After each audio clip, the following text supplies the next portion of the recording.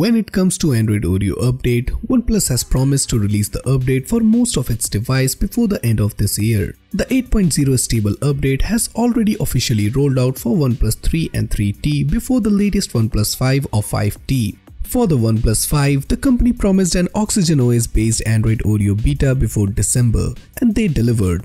The company also promised to release a stable OTA update in early 2018, but it looks like OnePlus has somewhat shifted their timeline to give OnePlus 5 owner a little Christmas present in the form of stable OTA update of Android Oreo. So in this video, I'm going to do a full review of Android Oreo update on OnePlus 5, and also I'll be showing all the newly added Oreo features in action. Excited? So let's get started.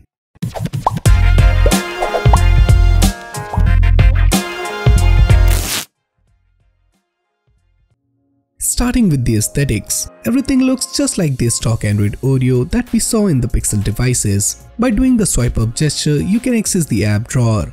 By just tapping and holding an icon will trigger the app shortcut feature, which is actually very useful and will save you from few clicks.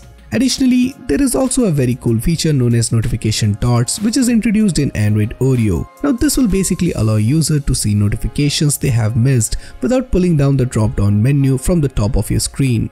The notification shade is also redesigned, as now you get 4x3 tiles. Plus you also get a new toggle option known as switch data card, which could be very handy for those who use data on both the SIM cards.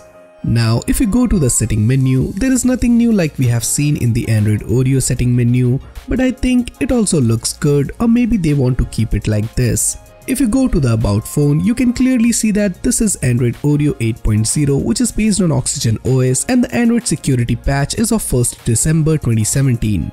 Now these are the benchmark scores of this stable Oreo build for those who are interested. Now before moving forward to its performance, let's first talk about the newly added features and changes of Android Oreo. And one of the most interesting feature is the picture-in-picture mode, which is basically a special type of split screen window that should be particularly useful for watching videos while performing other tasks.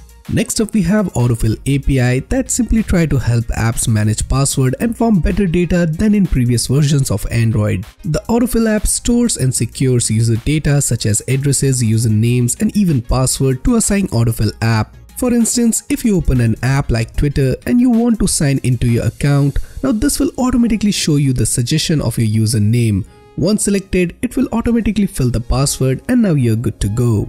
Next up is the Hi-Fi Bluetooth codec, and this one is my favorite. As we all know, Bluetooth has always been criticized for its lower audio quality when compared to set of wired headphones. And nowadays 3.5mm jack is becoming less standard as the major smartphone manufacturers are getting rid of it and focusing more towards wireless audio. Thankfully, Google has added a handful of high quality Bluetooth codecs to Android Oreo, which is hidden inside the developers option. By using these codecs, you will definitely find significant improvements in audio quality.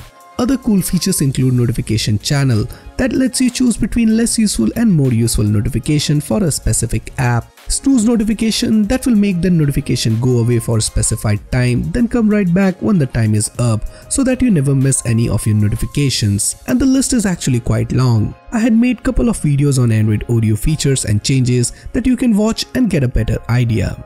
Now, I would also like to mention those Oreo features that are not yet available. Adaptive icons, navigation bar tuner, custom lock screen, and Project Treble is not implemented as of now, but I hope they will be added soon in the future updates. And if I had missed any Oreo feature, then do let me know that in the comment section. Rather than these features, OnePlus has also added some features and tweaks to the Oxygen OS version 5. Some of these are the minor changes and some are new to the OS, like the newly added parallel app feature that will let you create two instances of same app. For example, you can now use two WhatsApp accounts on the same device. Next up is the redesigned camera app, which didn't add any new feature except the beauty mode, but it makes the UI much more convenient and easy to use. More on that in the later part of the video. Now, some minor changes include Places tab in the gallery, added history feature in the calculator, new calendar alarm feature in clock app, new design for lift-up display, optimization in battery saver and Wi-Fi, plus you also get some minor redesigns in the launcher and shelf. Now, if we talk about the performance, then I must say that I'm pretty impressed. Initially when I updated to this ROM, I was not expecting this to be very stable as this is the first build, but after using it for few hours, I was really impressed with its stability. Everything like camera, audio, fingerprint, etc. is working just fine. In my usage, I found that the performance is top notch.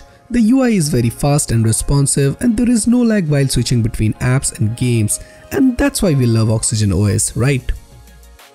Moving forward to its camera, which is also working fine, and as I mentioned earlier, it has a redesigned camera app. By just swiping up, you will get access to all the different modes, which is a much natural gesture.